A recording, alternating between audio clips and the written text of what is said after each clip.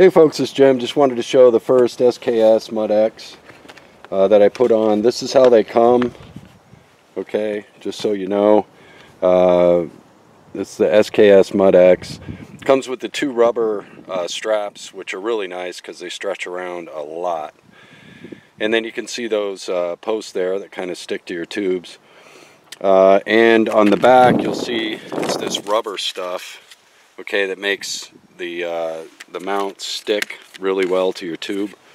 But if you'll notice, I wanted to do this video separate because the rubber straps fit nicely around our controller here.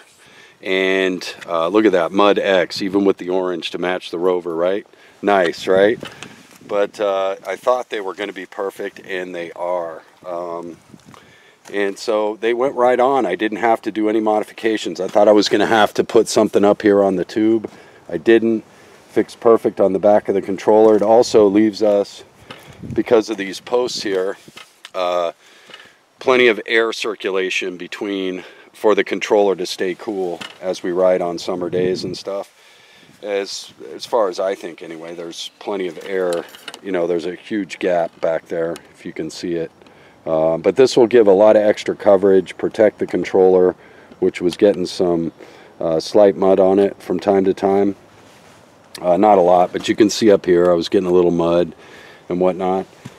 And they're perfect. They don't interfere with my riding at all. You can see the cranks are so far away from them. It works awesome. Covers the fat tire. Really nice. And next I'm going to do the front. And I'm probably going to mount that to those water bottle cage posts under the down tube over here. There's two screws down here, so I'm probably going to mount it right there. It looks like it's going to fit perfect. So yeah, the SKS MUD X's, just show you again. This is the item. Ordered it on Amazon. They were like $6 each. So I got two of them for like $13 I think total for two. And they're awesome. And look, these things stretch nice. And I got more.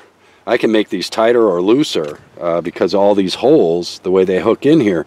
And that's the beauty of this too. I can take it off if I don't want it on. If I'm doing road riding or something, I can take the MUD X's off. That's the other reason why I wanted to go with these. But let me get the front one on. And then I'll come back and do a video and we can take a look at the bike. So I hope everything is going well for all of you, but man, these fit better than I thought, folks. They really did. I'm very, very happy. For $6, you bet, or $6.50, whatever they were. Really nice. And again, I got them on Amazon.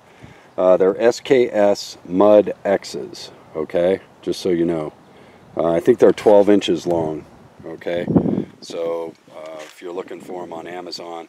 But what a great addition for just a little extra mud coverage on some of the technical points of the Rover. Anyway, Jim out.